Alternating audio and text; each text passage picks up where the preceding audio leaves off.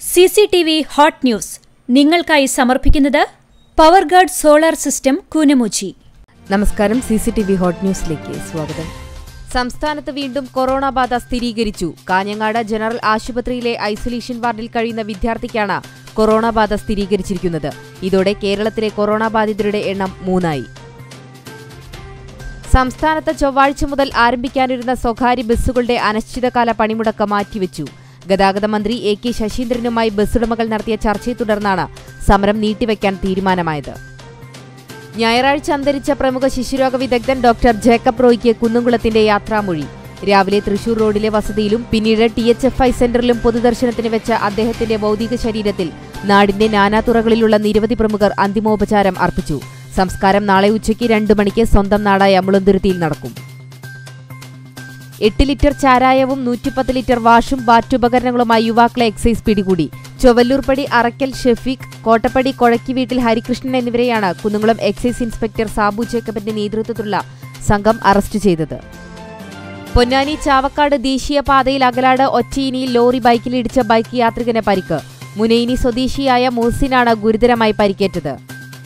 എരുമപ്പെട്ടി പഞ്ചായത്തിലെ കൊടുമ്പിൽ വടക്കാഞ്ചേരി പഞ്ചായത്തിന്റെ കുടിവെള്ള പദ്ധതി നടപ്പാക്കാത്തതിൽ പ്രതിഷേധം. 3 വർഷം മുമ്പ് കുഴൽക്കിണർ നിർമ്മിക്കുകയും പൈപ്പുകൾ സ്ഥാപിക്കുകയും ചെയ്തിട്ടും പദ്ധതി പ്രാവർത്തികമാക്കാൻ ഇതുവരെയും അധികൃതർ തയ്യാറായിട്ടില്ല. തൊഴിയൂർ മലബാർ സ്വതന്ത്ര സുറിയാനി സഭ സെന്റ് ജോർജ് ഭദ്രാസന ഇടവക ദേവാലയത്തിന്റെ കീഴിലുള്ള അഞ്ഞൂർ മാർ ബഹനാൻ ചാപ്പലിൽ മാർ ബഹനാൻ സഹദായുടെ ഓർമ്മ പെരുന്നാളും കർത്താവിന്റെ ദേവാലയ പ്രവേശന പെരുന്നാളും ആചരിച്ചു. വിശുദ്ധ കുർബാനയ്ക്ക് സഭാ പരമാധ്യക്ഷൻ സിറിൽ മാർ ബസീലിയസ് മെത്രാപ്പൊലീത്ത മുഖ്യ കാർമ്മികനായി. ബൈക്കിൽ നിന്നും വീണ യുവാവിന് പരിക്ക്. ആളൂർ കൊള്ളന്നൂർ വീട്ടിൽ ജോമാനാണ് പരിക്കേറ്റത്. കഴിഞ്ഞ ദിവസം വൈകിട്ട് 7 മണിയോടെ കേച്ചേരി വടക്കാഞ്ചേരി റോഡിലെ മുസ്ലിം പള്ളിക്ക് സമീപത്ത് വെച്ചാണ് ബൈക്കിൽ നിന്നും വീണ് പരിക്കേറ്റത്. കാരുണ്യ പ്രവർത്തന രംഗത്ത് മാതൃകയായ father Davis ചിറമലിനെ Vadakkekad panchayat പൗരാവലിയും acts കമ്മിറ്റിയും ചേർന്ന് ആദരിച്ചു. വയലത്തൂർ PCM പ്ലാസ ഓഡിറ്റോറിയത്തിൽ നടന്ന അനുമോദന സമ്മേളനം KV അബ്ദുൽ ഖാദർ MLA ഉദ്ഘാടനം ചെയ്തു. എരുമപ്പെട്ടി തിരുഹൃദയ ഫൊറോന ദേവാലയത്തിലെ തിരുനാൾ സമാപിച്ചു. പരിശുദ്ധ വേളാങ്കണ്ണി മാതാവിന്റെയും വിശുദ്ധ സെബസ്ത്യാനോസിന്റെയും വിശുദ്ധ അന്തോണീസിന്റെയും സംയുക്ത തിരുനാൾ 3 ദിവസങ്ങളിലായാണ് ആഘോഷിച്ചത്.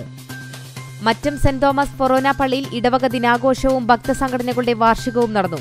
അതിരൂപത സഹായമെത്രാൻ മാർ ടോണി നീലങ്കാവിൽ കാർമ്മികനായ ദിവ്യബലിയോടെയാണ് ഇടവക ദിനാഘോഷത്തിന് തുടക്കമായത്. വേലൂർ പഞ്ചായത്ത് ജനജാഗരണ സമിതിയുടെ നേതൃത്വത്തിൽ ജനജാഗരണ സദസ്സ് സംഘടിപ്പിച്ചു. പദയാത്ര കുന്നംകുളം നിയോജക മണ്ഡലം BJP മണ്ഡലം പ്രസിഡന്റ് സുഭാഷ് പാക്കത്ത് ഉദ്ഘാടനം ചെയ്തു.